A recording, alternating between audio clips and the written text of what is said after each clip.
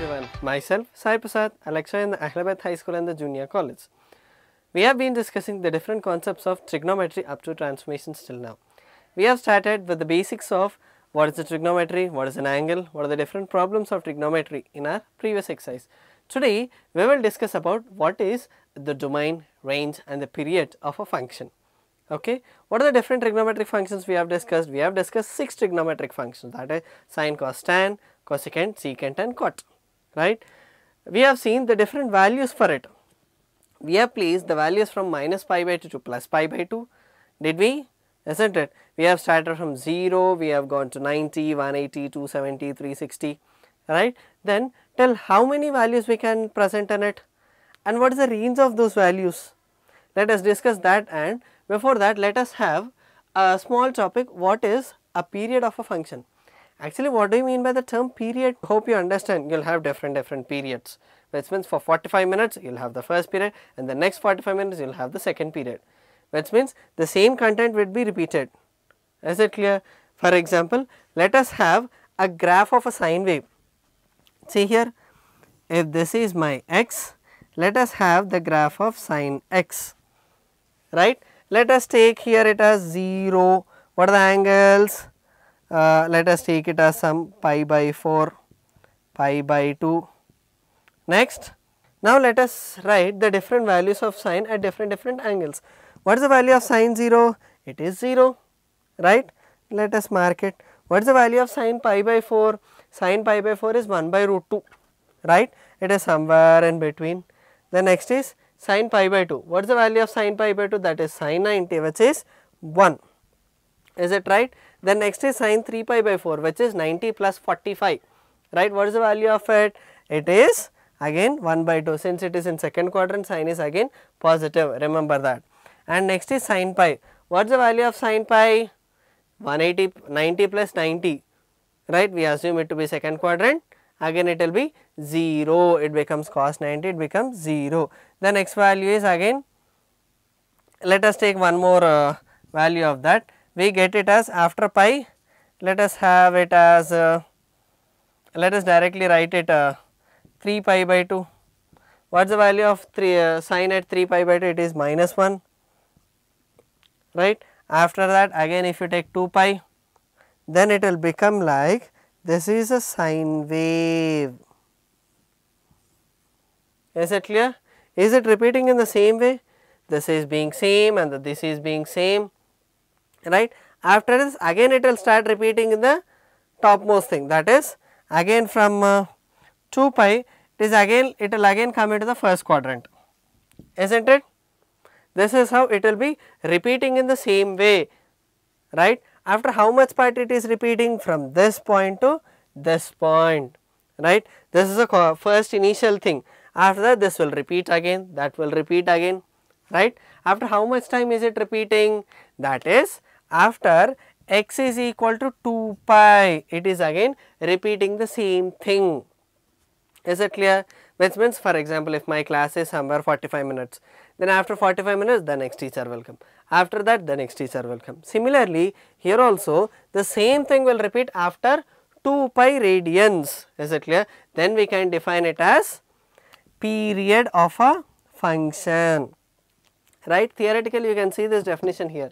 If f of x plus p is equal to f of x, is it clear? Let us assume x is 0, right. After 2 pi, does it have the same value 0?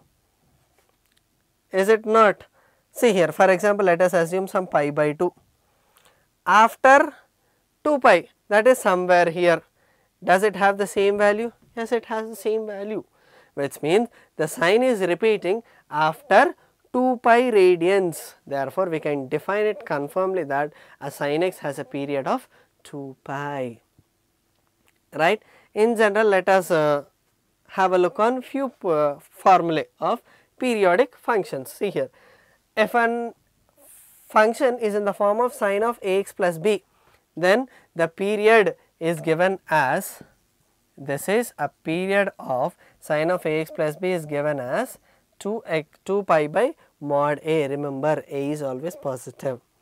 Similarly, cos ax plus b also have 2 pi by mod a, tan has pi by mod a. Remember this formula? Is it clear? Let us have a few problems on them. See here, this is the first question, which is actually in the form of cos of ax plus b with a constant. Remember, how many constants there may be, you should not care. Is it okay? What are the constants it is? Whether 5, 6, 7, 7 plus a plus b, whatever it is, you should not consider it. Whatever it is, we always consider a function. When a particular thing is called as function, only when it has a variable in it, right?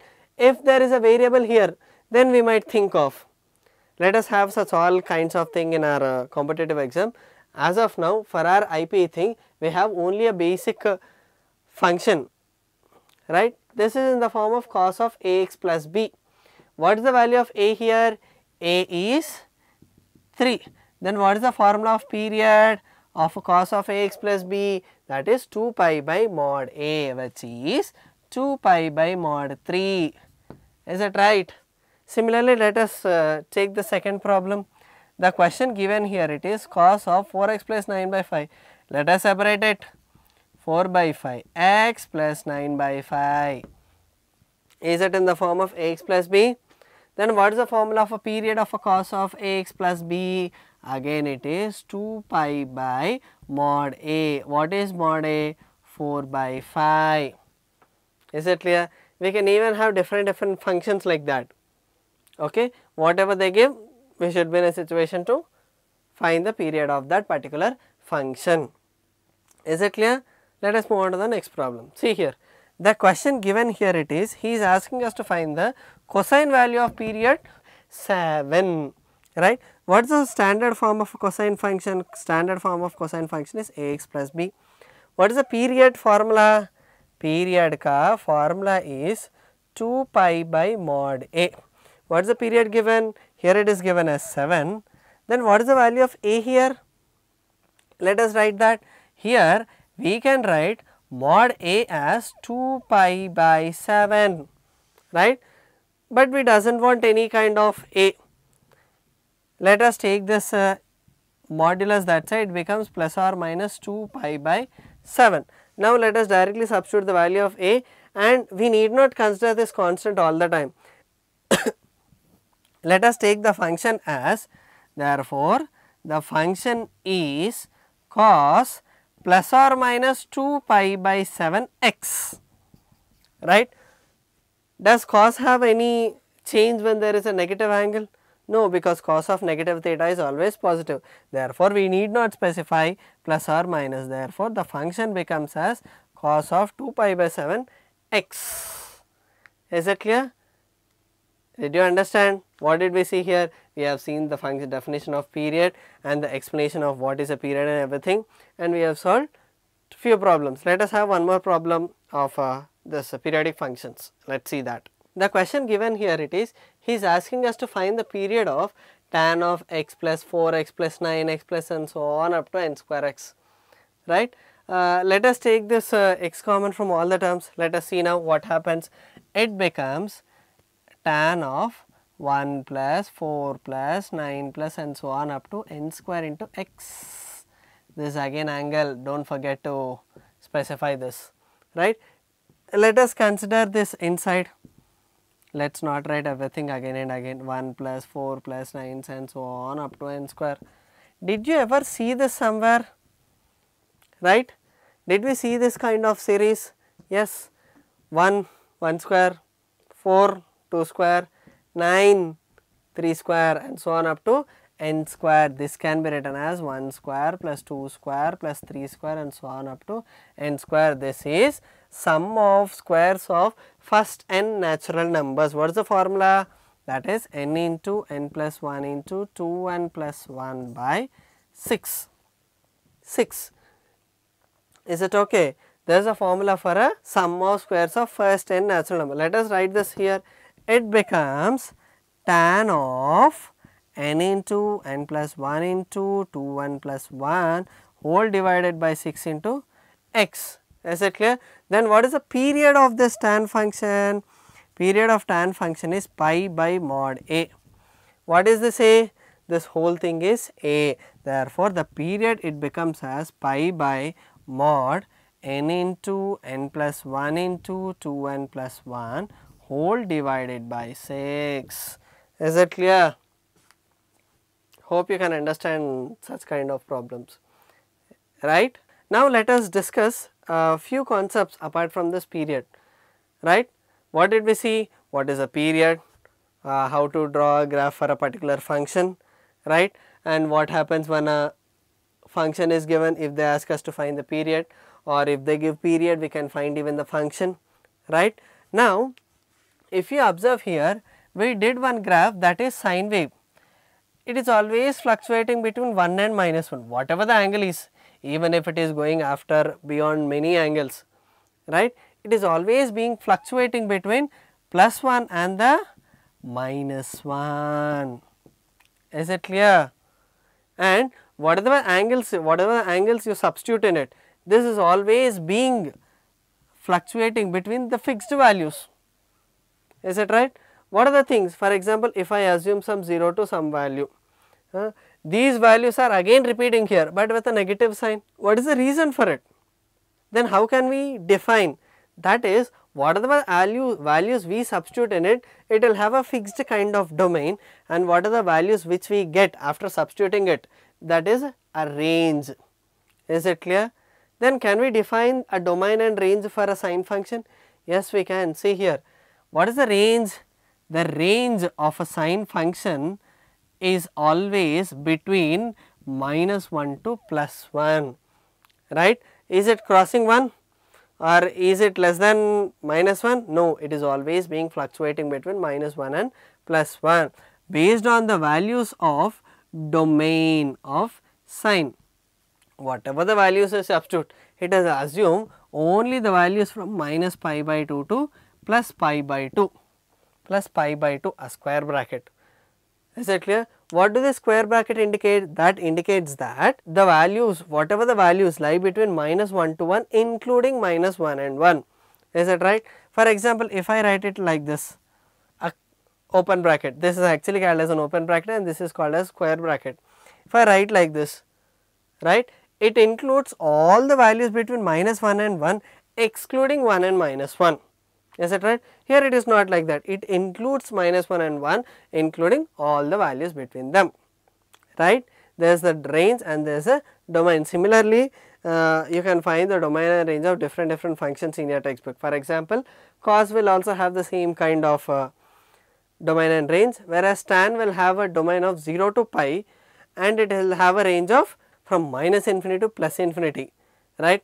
Since it have we have seen in our common angles that we have from tan 0 to 0, it is tan 90 to infinity, right. It can also have tan minus 90, which can vary from minus infinity to plus infinity.